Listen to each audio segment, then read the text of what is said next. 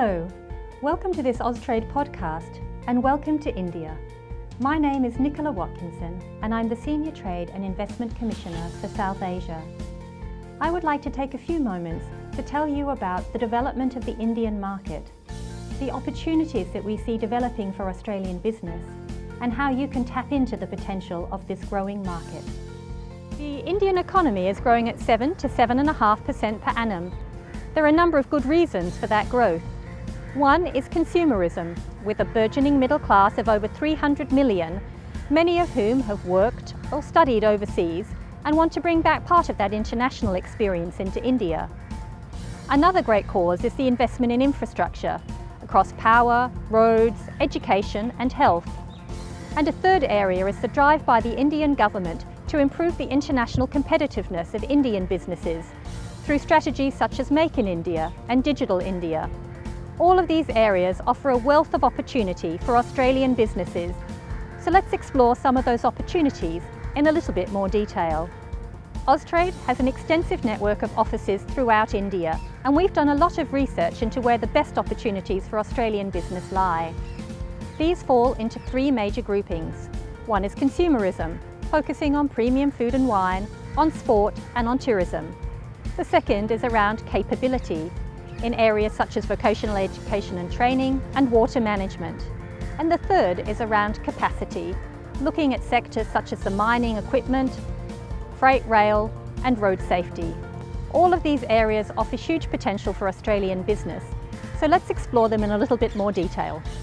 The Indian market for imported foods is growing at over 30% a year, with wine, dairy, pasta and sauces and chocolate being some of the fastest growing product categories. In fact, India has become the fastest growing chocolate market in the world, and I'm not taking sole responsibility for that.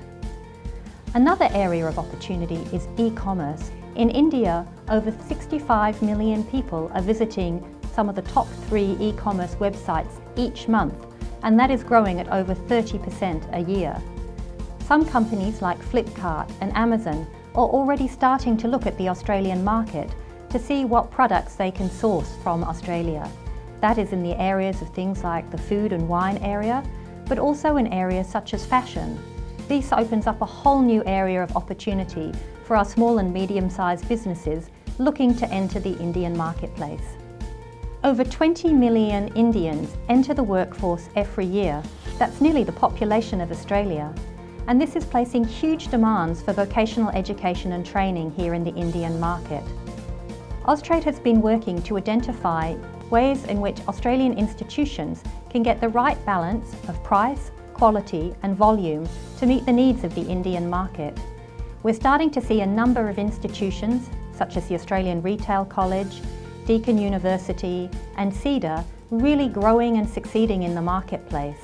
And this is an exciting area of opportunity, both to service the workers who are going to stay and work here in India, as well as looking at the transnational education market for many of the Indian workers seeking opportunities in regional markets like the Middle East. The Indian government has set an ambitious target of increasing the level of manufacturing in India from 15 to 22% of GDP. In order to do that, Indian businesses are going to have to become more internationally competitive. Australia has world-class expertise in ICT, life sciences, agri-tech and advanced manufacturing and materials that can help India to succeed in its goal. Already we've seen companies coming into the market to take advantage of what Australia has to offer.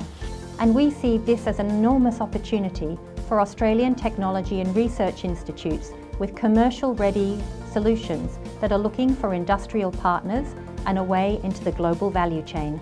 There are over 200,000 Indians already visiting Australia every year. But India is also keen to grow its tourism from Australia and from around the world. One of its greatest assets is its cultural heritage, with over 32 UNESCO World Heritage Sites listed in India and thousands more cultural assets that need to be explored by the international tourist. Many of those need better conservation and better tourism interpretation. And this is an area where Australia has world-class capability to offer. We already have a number of groups such as Narrowcasters and Sue Hodges Productions who are starting to come into the market to offer their services and solutions, and we see this as another area of strong opportunity for Australian business. I hope that this short podcast has inspired you to look at the wealth of opportunities in India. We in South Asia look forward to helping you to grow into the marketplace and stand ready to answer any further inquiries you may have.